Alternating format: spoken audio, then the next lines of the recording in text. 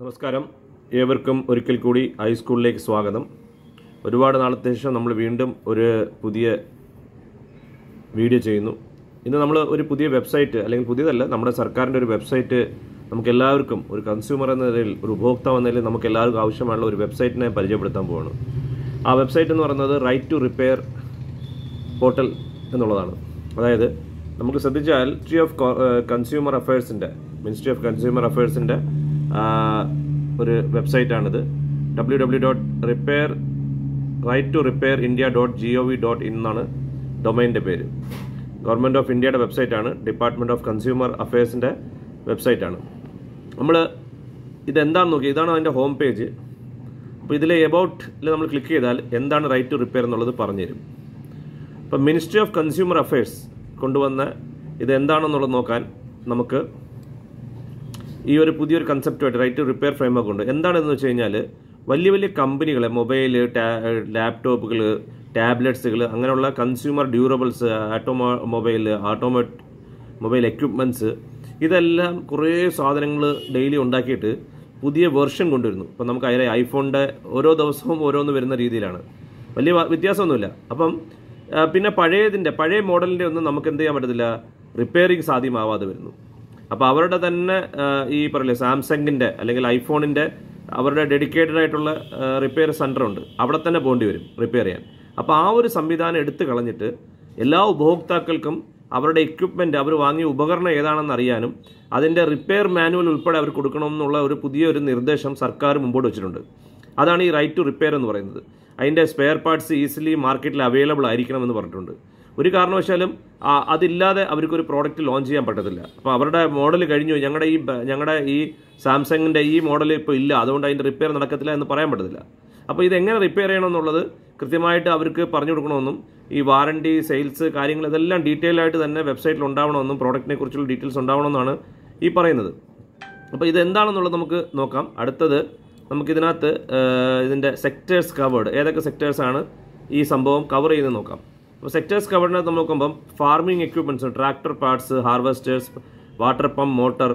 Okay, മൊബൈലിനകത്ത് നമുക്ക് മൊബൈലിൻ്റെ tablets, wireless headphones, universal charging ports, laptops, battery, server, data storage, printers, hardware, software, ഇതെല്ലാം cover ചെയ്യും.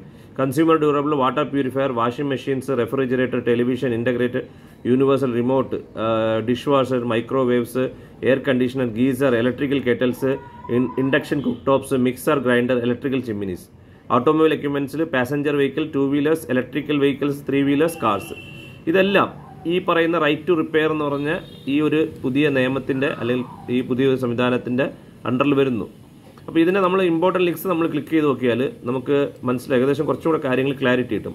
ഇപ്പോൾ department of consumer അഫയേഴ്സിൻ്റെ അല്ലെങ്കിൽ national consumer help ലൈനിൻ്റെ, bureau of Indian standard, ഇതിനെക്കുറിച്ചുള്ള നമ്മൾ ഓരോ പ്രോഡക്റ്റിനെ കുറിച്ചുള്ള സ്റ്റേറ്റ് കമ്മീഷൻ്റെ ഫുൾ ഡീറ്റെയിൽസ്, ഒരു കൺസ്യൂമറിന് ആവശ്യമായിട്ടുള്ള ഒരു പരാതിപ്പെടാനോ അല്ലെങ്കിൽ ഇത്തരം കാര്യങ്ങളിൽ റൈറ്റ് ടു റിപ്പയറിൻ്റെ അവകാശം ലംഘനം നടന്നാൽ അവർക്ക് ഇതിൽ പരാതിപ്പെടാനുള്ള ഒരു സംവിധാനത്തിനകത്തുണ്ട്. പിന്നെ കൺസ്യൂമർ കെയറിൽ പോയാൽ ഇപ്പോൾ നമുക്ക് ഏതാണ് കൺസ്യൂമർ ഡ്യൂറബിൾസ്, മൊബൈൽ നോക്കാം. സാധാരണ എല്ലാവരും ഇപ്പം ഉപയോഗിക്കുന്ന സാധനമല്ല മൊബൈൽ. ഇപ്പോൾ മൊബൈലിൽ ഏതൊക്കെ കമ്പനികളാണ് നമുക്ക് സുപരിചിതമായിട്ടുള്ള എല്ലാ കമ്പനികളുണ്ട്. Samsung, boat, Oppo, Motorola, Lenovo, സിപ്രോണിക്സ്, Realme, apple, ഇറ, HMD ഗ്ലോബൽ, ജിയോമി, അതായത് എക്സോട്ടിക് മൈൽ, നമുക്ക് OnePlus, കാനോൺ, എപ്സോൺ, സോണി, ഡെൽ, അതായത് ഏകദേശം എല്ലാ സംഭവങ്ങളും ഉണ്ട് അല്ലേ. അപ്പോൾ നമുക്ക് സാംസങ് തന്നെ ആദ്യം എടുത്തു നോക്കാം. സാംസങ്ങിൽ നമുക്ക് സുപരിചിതമാണല്ലോ, ഏറ്റവും കൂടുതൽ ആൾക്കാർക്ക് അറിയാവുന്ന ഒരു പ്രോഡക്റ്റ് തന്നെ നമ്മൾ എടുക്കുന്നു. അപ്പോൾ സാംസങ്ങിൽ എന്തൊക്കെയാണ് കാര്യങ്ങൾ, ഫുൾ ഡീറ്റെയിൽസ്, അതിൻ്റെ ഏതൊക്കെ പ്രോഡക്റ്റ്, ഇപ്പം സാംസങ് ഏറ്റവും ആദ്യം കിടക്കുന്നത് S23+ അല്ലെങ്കിൽ ഗാലക്സി X. സപ്പോസ് നിങ്ങൾ ഗാലക്സി ഫോൺ മേടിച്ചിട്ടുണ്ടെങ്കിൽ ഇതിൽ ഒന്ന് ക്ലിക്ക് ചെയ്ത് കഴിഞ്ഞാൽ നമുക്ക് റിപ്പയർ വല്ലതും വന്നു എങ്കിൽ ഇത് എവിടെയാണ് നമ്മൾ കോൺടാക്ട് ചെയ്യേണ്ടത്, എന്താണ് ചെയ്യേണ്ടത്, ഇപ്പം അതിൻ്റെ പ്രോഡക്റ്റ് ഡീറ്റെയിൽ നടക്കുന്നത്. ഗാലക്സി മൊബൈൽ ഫോണാണ്. പിന്നെ ഇതിൻ്റെ ഡീറ്റെയിൽസ്, ബാച്ച് നമ്പർ ഒന്നും കൊടുത്തില്ല, പ്രോഡക്റ്റ് ഡീറ്റെയിൽസ് നമുക്ക് ഇതിനകത്ത് കാണാൻ പറ്റും. പിന്നെ പ്രോഡക്റ്റിൻ്റെ ഇൻഫർമേഷൻസ്, അതായത് കൺസ്യൂമർ, ഞാൻ നേരത്തെ പറഞ്ഞില്ലായിരുന്നു, കൺസ്യൂമറിന് അല്ലെങ്കിൽ അതിൻ്റെ റിപ്പയർ ചെയ്യുന്ന ആർക്കും ഇതിൻ്റെ ഫുൾ ഡീറ്റെയിൽസ് കിട്ടണം. അതിനെക്കുറിച്ചുള്ള ഫുൾ ഡീറ്റെയിൽസ് ഇതിനകത്ത് അവൈലബിൾ ആയിരിക്കണം. അപ്പോൾ വാറണ്ടി, ഇൻഫർമേഷൻ, ഡ്യൂറേഷൻ, ഇതെല്ലാം ഇവിടെ നമുക്ക് ആ ഗാലക്സിയിൽ കിട്ടും. അടുത്തത് കസ്റ്റമർ കെയർ ഡീറ്റെയിൽസ്. നമുക്ക് ഈ കസ്റ്റമർ കെയറിൽ എങ്ങനെയാണ് കോൺടാക്ട് ചെയ്യേണ്ടത്, ഏത് നമ്പറിൽ വിളിക്കണം, അതിൻ്റെ 24/7 ആണ് അവർ ഇവിടെ സർക്കാരിന് കൊടുത്തുന്ന വാക്ക്. അതായത് 24/7 അവരുടെ കസ്റ്റമർ സെൽ പ്രവർത്തിക്കുമെന്നാണ് പറയുന്നത്. അതിൻ്റെ ഇമെയിൽ ID കൊടുത്തിട്ടുണ്ട്. ഇനി സർവീസ് ഡീറ്റെയിൽ നമ്മൾ ക്ലിക്ക് ചെയ്താൽ റിപ്പയർ മാനുവൽസ് ഉൾപ്പെടെ നമുക്ക് കൊടുത്തിട്ടുണ്ട്. അതായത് ഇപ്പോൾ ഈ ഒരു പ്രോഡക്റ്റിൻ്റെ റിപ്പയർ മാനുവൽ അവർ ഓപ്പൺ ആക്കിയിട്ടുണ്ട്. മനസ്സിലായില്ലേ? പണ്ടെന്ന് വെച്ചാൽ ഈ റിപ്പയർ മാനുവൽ ഈ കമ്പനിയുടെ അതറൈസ് സർവീസ് സെൻറ്ററിൽ പോയാൽ മാത്രമേ അവരുടെ കയ്യിൽ മാത്രമേ ഉണ്ടാവത്തുള്ളായിരുന്നു. അപ്പോൾ ഇപ്പോൾ അങ്ങനെയല്ല, ഈ റിപ്പയർ മാനുവൽ എല്ലാവർക്കും കൊടുത്തിട്ടുണ്ട്. പിന്നെ അത് കഴിഞ്ഞിട്ട് ഇതിൻ്റെ അതറൈസ് സർവീസ് സെൻറ്റേഴ്സിൻ്റെ ഡീറ്റെയിൽസ് കൊടുത്തിട്ടുണ്ട്. അതല്ല എങ്കിൽ റിപ്പയർ മാനുവൽ കൊടുത്തിട്ടുണ്ട്. എവിടെ വേണമെങ്കിലും നമുക്ക് റിപ്പയർ ചെയ്യിക്കാൻ പറ്റും. അപ്പോൾ ഈ റിപ്പയർ മാനുവൽ ഉണ്ടായതുകൊണ്ട് അതർ ഡീറ്റെയിൽസിൽ എന്തെങ്കിലും ഉണ്ടെങ്കിൽ അതും അവരിവിടെ കൊടുക്കാൻ ബാധ്യസ്ഥരാണ്. അപ്പോൾ ഇതാണ് ഈ നമ്മൾ പറയില്ല, ഇപ്പോൾ ഒരു പ്രോഡക്റ്റിൻ്റെ കാര്യം മാത്രമാണ് നമ്മൾ ഈ പറഞ്ഞിരിക്കുന്നത്. അപ്പോൾ അതേമാതിരി നമുക്ക് ഏതൊക്കെ കമ്പനികൾ ഈ കാര്യത്തിൽ ടൈപ്പ് ചെയ്തിട്ടുണ്ടോ കൺസ്യൂമർ ഡ്യൂറബിൾസ് ആയിട്ടുള്ളവരെല്ലാം നമുക്ക് എന്ത് ചെയ്യാൻ പറ്റും, ഇതിലൂടെ നമുക്ക് ഈ പറയുന്ന മാനുവൽസും കാര്യങ്ങളും നമുക്ക് കിട്ടും. അപ്പോൾ ഏതൊക്കെ സെക്ടേഴ്സൊക്കെ അവിടെ നിന്ന് നമ്മൾ കണ്ടു, കമ്പനികൾ ഏകദേശം നമുക്ക് മനസ്സിലായി. ഓരോ സെക്ടറിൻ്റെ നമുക്ക് വേണമെങ്കിൽ ഈ സെക്ടേഴ്സ് കവേർഡിൽ എടുത്തിട്ട് ഓരോ സെക്ടേഴ്സിൻ്റെ ഏതൊക്കെ കമ്പനികളുണ്ടെന്ന് നമുക്ക് കണ്ടെത്താൻ പറ്റും. ഓക്കെ, അപ്പോൾ ഇതാണ്.